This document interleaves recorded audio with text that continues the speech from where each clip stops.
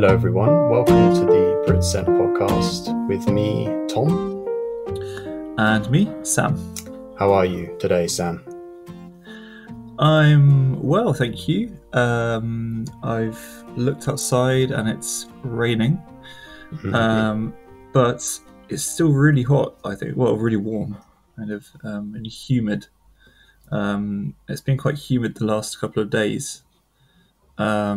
So I guess it's maybe a tiny bit similar to what the weather is like in Korea during the summer, where it gets very humid. So it's it's an okay sort of temperature, but yeah, apart from that, I'm okay. How about you? I'm good, thanks. Quite well, despite the grey weather. It's very muggy and humid. Yeah. Fun little story. Yesterday, I was sitting in my kitchen and with my parents, because I'm at home at the moment with my parents.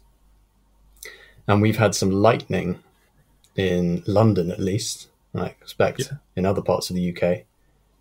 And there was a massive bang. We didn't see a flash of light, but a huge bang. And some slates came down. We think it was maybe some loose slate on the roof down into next to the kitchen outside. Wow. And then there was the sound of thunder a few seconds after, which is, of course, what happens with lightning. You get the flash and then you get the sound a few moments later. So we're pretty sure that the house was hit by lightning, which is quite exciting. Wow, that's amazing. Yeah. Really cool. Quite fun. Also a bit scary, obviously. A little bit. There doesn't seem to be any serious damage. I think it was sort of loose, sort of almost like spare. It's just like some sort of slate that wasn't really attached to anything, which obviously hadn't been cleared off the roof. Imagine if you'd been outside. Exactly. And there are quite a few trees around, which of course attract lightning. But yeah, that was quite very loud. Lightning is very loud when it hits your house and when you're inside. So we all jumped. Oh, yeah. So it made you jump, right? Yeah, it's like a massive crack and a bang. And then the rumble of thunder. So quite exciting. Wow, that's really cool.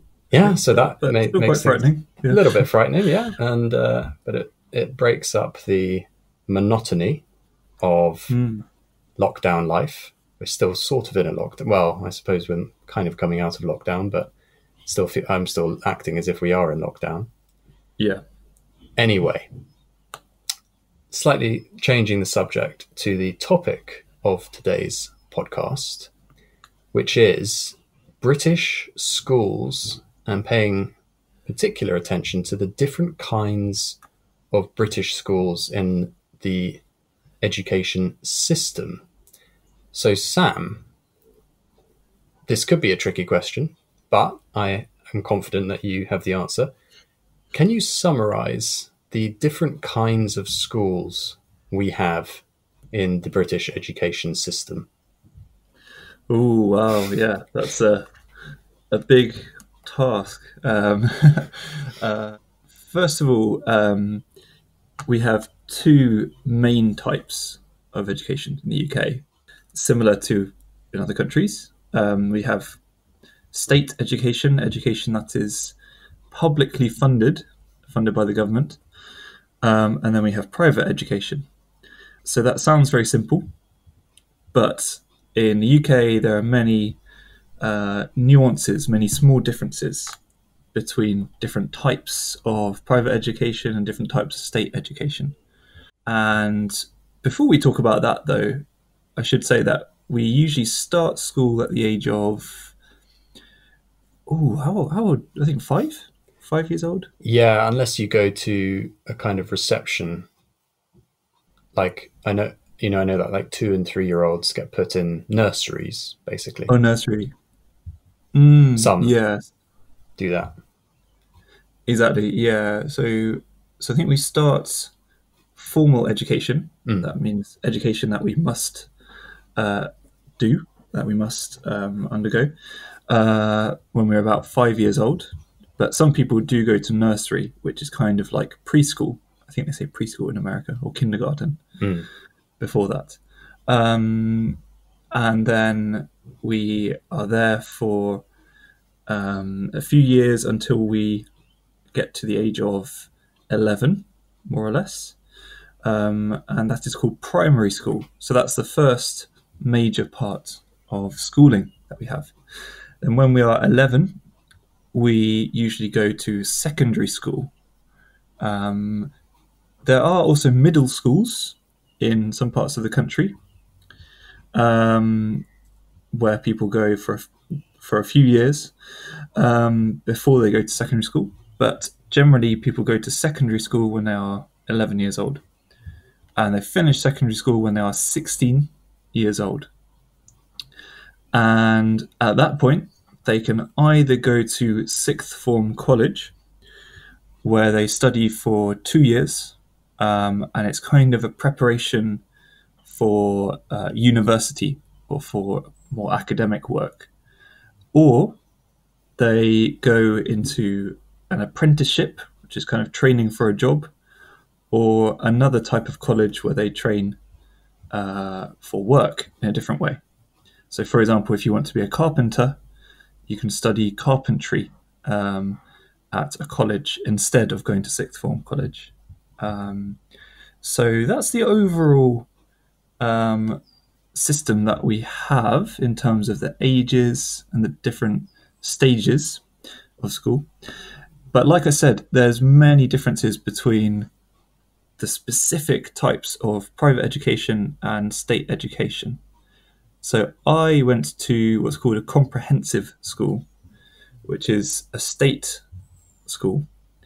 You'll notice in the UK, we don't say public school when we talk about state education, because public school has a different meaning. It's very confusing. So as I said, I went to a state school for secondary school, for primary school. And Tom, I think you went to what we would call a public school.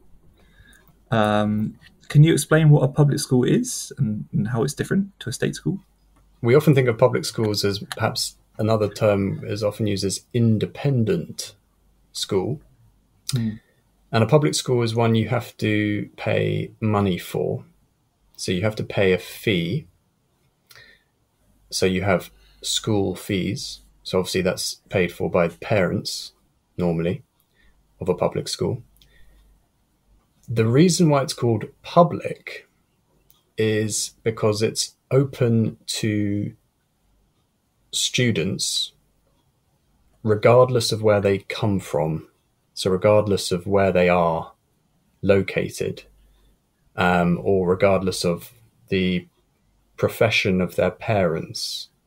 That's the kind of original idea for public school. So that's the reason it had that name, is because they weren't local schools. Whereas in the past, you would go to the school that was most local to you. And when public schools were created, they were open to everyone outside of people who lived near the school. But in actual fact, we could argue they're not really open to everyone, because you have to be able to afford to pay a fee.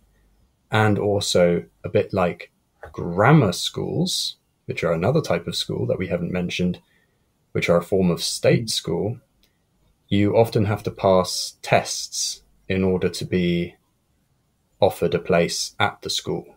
So that's the same at grammar schools. You have to pass a test. So they only accept people who pass a specific academic standard. So I think that's a kind of summary of public schools, or independent schools, I suppose you could think of them as well. So, Sam, what would you say are the general perceptions or general stereotypes about the different kinds of school in Britain? So I think in the UK we have quite a strong perception of the different kinds of school. that we have. So, like you've just talked about public schools, and I know certainly old famous public schools like Eton College or Harrow, which is another famous one that I live very close to, um, have a reputation for having amazing facilities. So having great, sports fields and classrooms and standards, having very good standards. And they also, however, have a reputation for being elitist or part of the kind of posh culture or upper class culture that we have in the UK. We talked about class before a bit. And so often public schools in particular are connected to being upper class.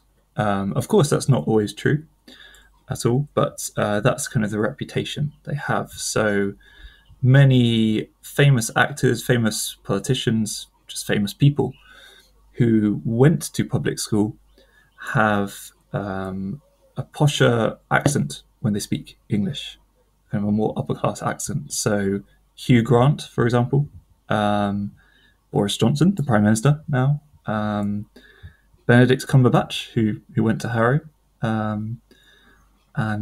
So yeah, I think there is this idea of public schools being connected to being upper class and being part of the elite in the British class system. How about state schools, Tom? What would you think the overall perception of comprehensive schools is? Well, again, I think it depends on the point of view we're talking about. So, as someone who went to private school or public school, you can call it, the perception of state schools was biased in a negative way because, as you said, there is a kind of elitist culture that is very common at public schools, private schools, independent schools, that sees or tries to imbue in its students a sense of superiority, and which also often comes from the parents of the students as well, particularly if the parents are especially wealthy. So state schools are seen by the private school people as inherently inferior, and because they're, free to go to, you don't even have to pay to go to it. So, and I think much of that is unjustified. So, however, among state schools, there is also prejudice and inequality in terms of quality. So people are still keen to send, if they are sending their children to state schools, they have beliefs about which state school is better than which other state school. And it can be competitive to try to get your student into a state school. Although it's free, it can have a kind of lottery style invite or offer where lots of people apply to a school to have their children offered a place there, and then it's chosen by a kind of lottery. I think a lot of the perception of state schools and education in general, the different kinds of education, is influenced by the government of the time. So we've had a conservative government for 10 years, and conservative governments tend to be supportive of private and independent and public schools, mainly because, or perhaps at least in part because, many of the MPs or politicians of the Conservative Party come from private schools or independent schools or public schools. And so there's a tendency for them to not properly fund state schools, or certainly not offer the same kind of support that they offer to private schools. That doesn't necessarily mean monetary support, because of course private schools are independently wealthy. But there have been cuts to things like playing fields, any kind of extracurricular opportunities offered by state schools. So it also depends very much on location. So some state schools are seen as failing and might have a very high expulsion rate, so meaning many students are expelled from the school, sent out of the school for bad behavior, whereas other state schools are competitive academically and as good as, if not better than, many private schools in terms of their academic attainment. So it's very hard to give a kind of general judgment about such schools because they really do vary from school to school. It's definitely true. Yeah, state schools vary dramatically. So I went to what's considered quite a good state school in the countryside around Cambridgeshire. But a few miles down the road, where my brother and sister, the state school that my brother and sister went to a few years before, for example, was famous for being a bad state school and having some problems. And for example, they did not have any playing fields, so they had to use the local park area. So yeah, like you said, there's definitely big differences. And I think I might be wrong, but I think there's also differences in the private school system too. So I think there are some private schools which are not so well known, not so famous, and are fairly similar to state schools in terms of their history, but obviously have slightly better facilities.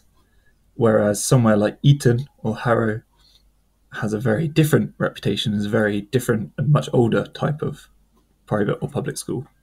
I think it's also important to think about differences between the South Korean education system and our British education system. So I think one of the biggest differences is the number of hours that we study in the UK. When I talk to students, it seems like South Korean students, when they're at school, study many hours at school, and then they also study many hours at home or in tutoring classes. Can you think of any other big differences, Tom? Yes, I think certain things that have come up in my conversation with my students has been the lack of time that's available for playing, basically, or having fun, or doing some kind of extracurricular activity like playing sports, doing drama, doing music, this kind of thing. It seems in South Korea the focus is very much on the final exams before university, of course, these famous exams that cause a huge amount of stress, clearly, to students. Whereas in the UK, although we have big public exams, GCSEs and A-levels, although they're considered very important, they're not nearly as important as they are in South Korea. So I would say the stress that students go under, although it feels very stressful at the time for British students, I don't think it comes close to comparing with the South Korean stress and pressure that is put on students there. And yes, to carry on with the previous point, very few of my students seem to have had any time to, say, play sports. So in many British schools, there's competitive sports on the weekends where you might play against other schools. If you have the facilities, if you have the opportunity to do that, there are often opportunities to play an instrument, for example, learn an instrument, maybe do some acting, some drama, something I enjoyed a lot, as well as sports. But in South Korea, many of these things seem to be sort of considered a waste of time. And as Sam, you were saying, the emphasis on extra learning after school, so going to an academy or having a tutor in South Korea, it happens to a much greater extent than it does in the UK. And some conversations I've had have been very illuminating as to why that's the case. again, I'd be interested to hear some comments about this from any listeners, which is I've heard that because of the relatively recent rapid development of South Korea, turning into an advanced country with an advanced economy, a huge amount of weight has been put on education, the benefits of education. And as it's such a competitive society, you, of course, or parents, of course, feel like their children need to be better educated than other children in order to compete and succeed and have a good quality of life.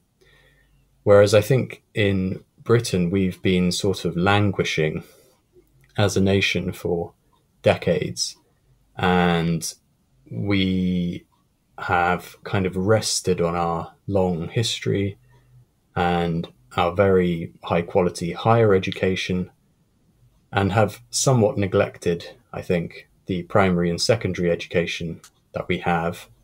Not to say that we're producing badly educated citizens or anything like that, but more that the importance of education is not something that comes up as much in conversation in general. It does, for, of course, for parents, but it's not something that people are putting a huge amount of attention on.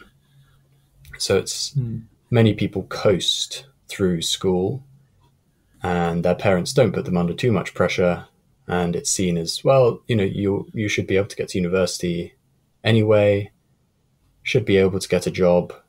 But I think now the younger generations are starting to realize the difficulty of getting jobs if you're not flourishing, or if you're not working hard. But I don't think that has really come across yet in the education system. Another big factor being that the conditions for teachers have been deteriorating over the last few decades, and many, many, many more teachers are leaving the profession of teaching at schools because the conditions are so bad, because the behavior of students is so bad. The systems of discipline have kind of broken down completely, and that has meant that as fewer teachers go to the profession, there are fewer good teachers, and therefore the education standards, I think, have slipped down the international rankings in terms of secondary education. What's your perspective on all of that, Sam? Well, I think that's true. I think that's also from what I have heard in South Korean culture, like you said, there is much more of an emphasis and a focus on education and the importance of it. And I think in the UK, like you said, our rankings have slipped. And that's, I think, there's definitely a difference in terms of our emphasis on education. I think one of the good parts of the British education system is that I think for British people there is nothing wrong necessarily with choosing a vocation instead of further education like university. And that has changed recently. In the past, I think people viewed it in a different way. But I think in South Korea, possibly there's a different perception of that, and that it's kind of generally not always considered a good thing to have a vocation instead of further education. Whereas in the UK, there is nothing that's necessarily wrong with that. But like you said before, Tom, there still isn't enough funding, I think I would say, for all types of education in the UK. And there definitely are some aspects of the British education system that most people believe need to improve. One big change, however, came a few years ago when the government started free schools. That's another type of state education. among many. And so free schools are basically schools which anyone can set up themselves and can establish themselves with help and funding from the government. So if you're a group from a religious institution, or just a group of people in an area, or a group of independent teachers, you can set up a school. And so that's been something that's been very contentious, very controversial. Some people think that's a great idea. Some people think that's a terrible idea. And so it's meant that in some places we have schools, state schools, which are very, very different and have completely different ideas about education, because they are free schools, so they can basically do what they want in terms of the ideas behind the school. So my fiance, for example, works for a free school. She's a science teacher, and it's known as the strictest school in Britain, because it's a very, very strict school, but it's a state school. But it's what we call a free school, like I just mentioned. So I think that's also changed things a bit now that we have these schools too. So I think there's a lot of variety in the British education system. There's a lot of problems. There's definitely some good things, but I think it's always interesting to see how it compares to the Korean system. Absolutely. Okay, now it's time for our word of the podcast.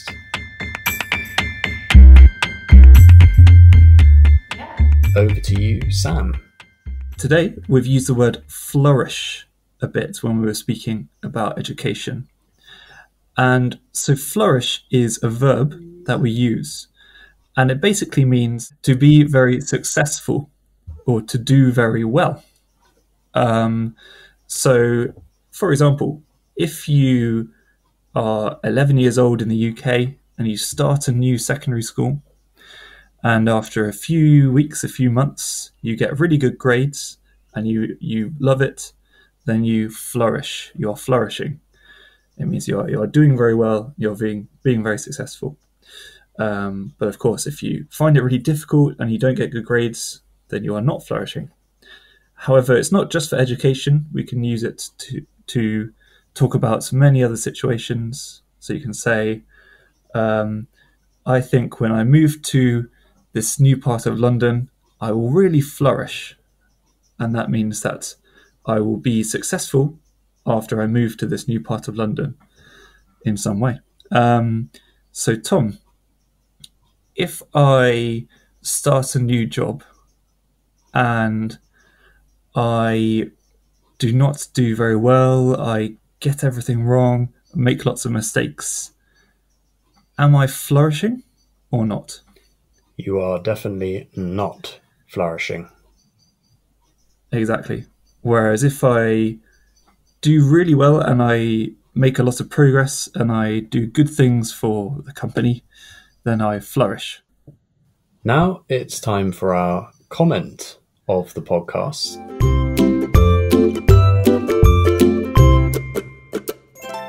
And I have chosen a comment from Neva, from our most recent podcast that has been published there, which was on British fashion. It hasn't yet been uploaded to YouTube. So if you're listening to this podcast on YouTube, you will probably see it there by now.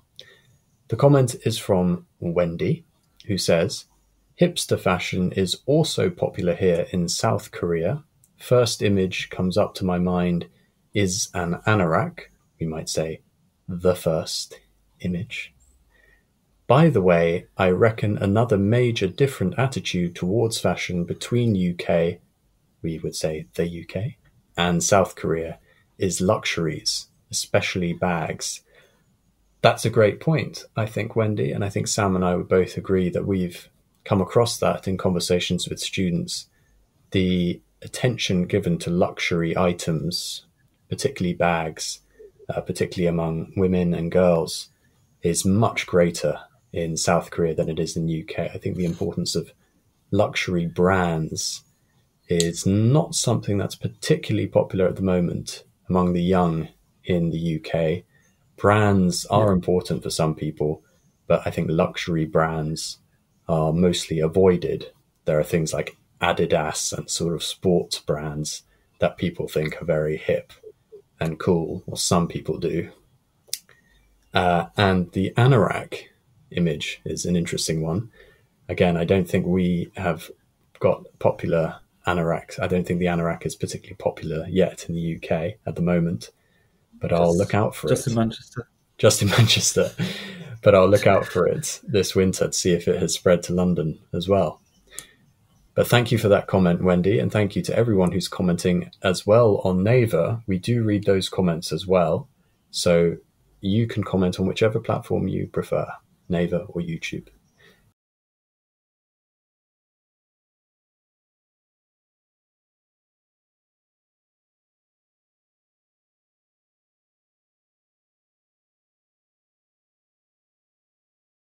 So that's all from us today. We hope you've enjoyed listening to this explanation and discussion of different British schooling systems.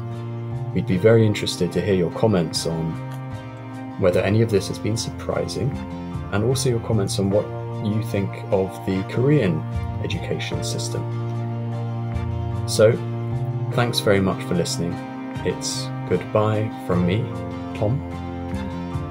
And it's goodbye from me, Sam. Thanks everyone. Take care.